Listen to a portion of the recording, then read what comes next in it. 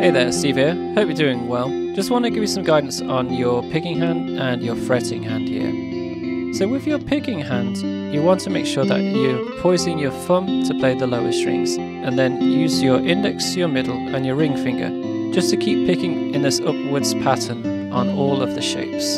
So moving over to our fretting hand, you'll want to place your index on the high E, your little finger on the B and your ring finger on the G string, because when we move to this shape, you can now hammer on with your ring finger and slide comfortably back up into this initial shape. It's all about being as smooth as possible. It's going to help you move between these shapes when you play it at full speed.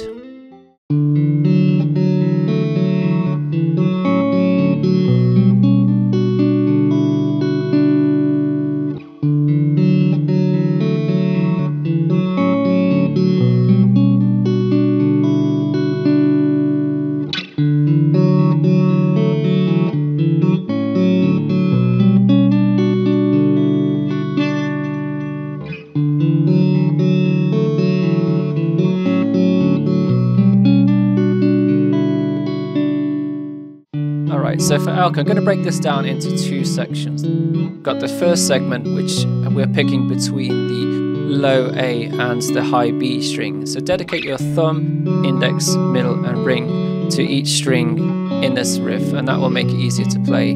Things get a bit more complicated when we move to the second part of the riff.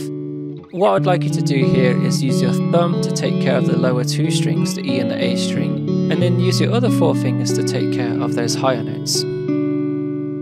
Right, so moving on to your fretting hand. The first part's not too difficult, as you can see here.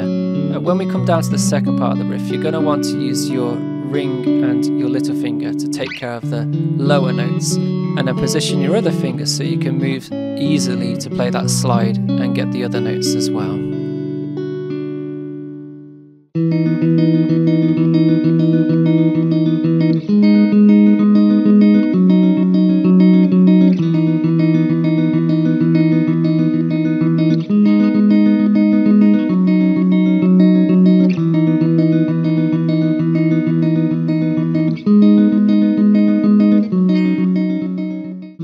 Okay, so for our last riff today, Camp Adventure, the picking hand's not too difficult on this one. So you just want to use your thumb, index and middle finger, and you're going to be using the same picking pattern, repeats for all three chords in this triplet motion. Right, so moving over to our fretting hand, for this one you're going to start with a power chord shape. You know how to do that one. The second shape, when you play it, I want you to bar above with your index finger. So when you move to this last chord, you're not moving your index finger again. So let's watch that closely.